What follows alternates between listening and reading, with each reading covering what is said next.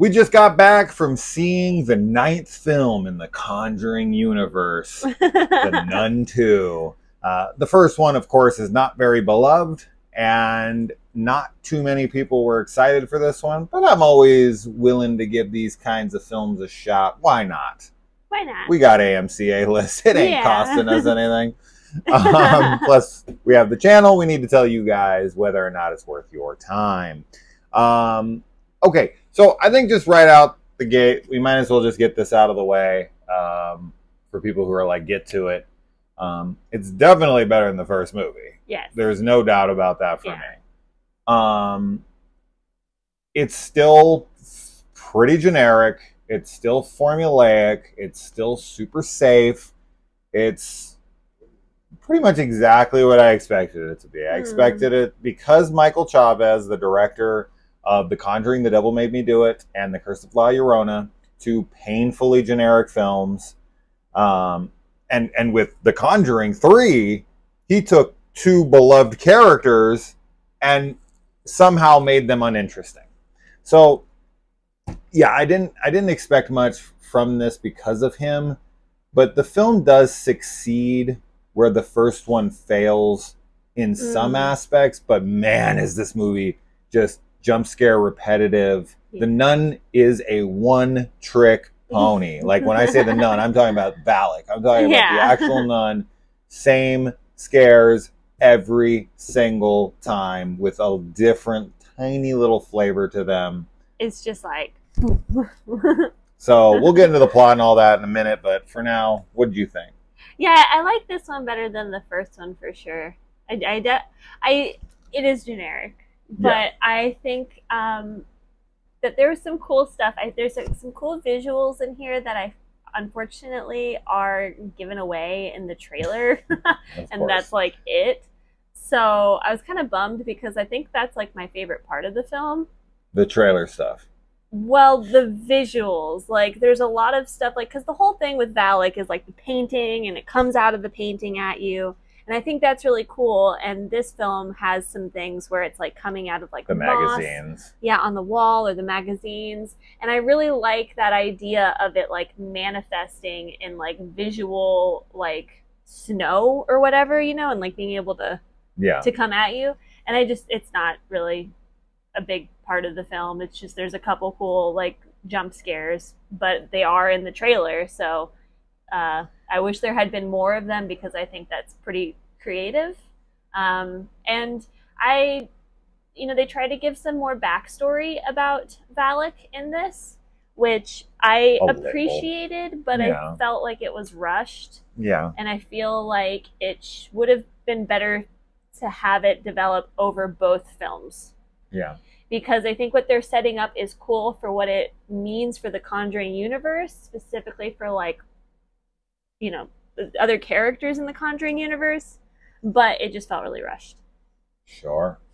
And with a film like this, you've always got to try to balance how much is too much. Yeah. Right? Because everyone's there for the titular character, right? They're there for Valak. They're there for the Nun. And we already know what she looks like. We already know the gimmick, right? She's been in multiple films now. And so you want to try to scare the audience. You want to try to build this atmosphere and whatnot. But it is getting more and more difficult to make it interesting, you know, because Valak is such a one-trick pony. There's nothing really to her. It's just kind of look creepy and come out of the wall and grab people in a jump scare. And that's really it. It doesn't have a personality, right?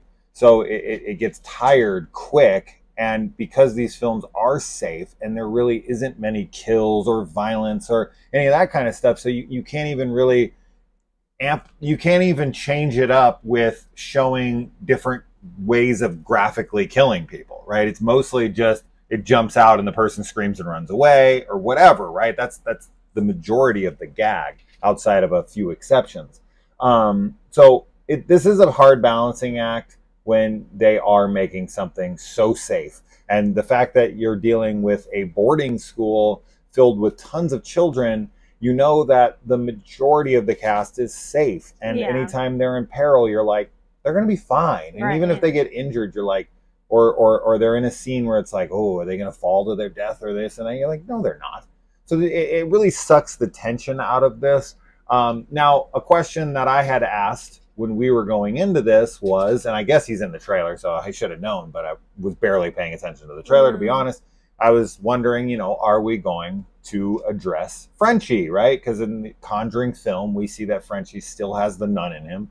And is that addressed? Yeah, I mean, Frenchie's like the main character of the movie. I would say Thaisa is like more of the background character who's just trying to solve the mystery to get to Frenchie throughout, and Frenchie is the focus of the movie. So yeah, I mean, that was a surprise. I didn't realize that this was going to be a little more his film. Now, she's in it a good amount, don't get me wrong. Thaisa Farmiga's in it, but the story is centered around him and what's going on there, and then the secondary plot line is more of like what Sister Irene's doing on her way to him with her newfound sidekick, played by Storm Reed from The Last of Us and Missing. Their chemistry between each other was fine. It didn't really have time to be much else, right? It's always these kinds of movies. This is why I always kind of roll my eyes, mostly because I'm just not a religious person, but all they talk about, the whole spiel with them is like, faith, gotta have faith, Jesus, God, faith. That's like 99.9% of their conversations and their interactions. And I just, I don't know. I'm just so, I don't care. I cared more about Frenchie and his relationship with this little girl and her mom. That was the heart of the movie for me, even though Thaisa and Storm are supposed to be part of that heart. I didn't really care about that all that much. It was fine. I didn't hate it. I was just kind of like, eh. I think that the religious dialogue was really generic, for sure. But like I was saying, I feel like the lore that they try to set up with Valak, I was interested in that. It just I don't think there's enough time spent on it, and I think part of it is because it feels like it was just put into the movie, to try and give it more depth in a way. But I think that it was an interesting concept, and I think if they had explored that more, they could have maybe had some deeper dialogue between the nuns, because that's definitely possible. Frenchie's relationship with this little girl character is really sweet. Definitely was super invested in them. And I think the last part of the film, the last act, there's some really cool visuals. One of them is one of my favorite things that I've seen. I loved it. I thought it looked so cool. So I think that the film has the nun looks better too. The nun does not look as CGI. There was one scene that I laughed at because I thought it looked funny. That was definitely meant to be scary, but it looked like an animorph to me. But overall, I think that the CGI that's used is way more blended in with everything. So it does not give me that jarring sense that the first one did. This film is handcuffed to a degree, right? Because with the Conjuring film setting up Valak and putting it into this prequel era, that Valak's not going to get released, right? It's going to fail ultimately.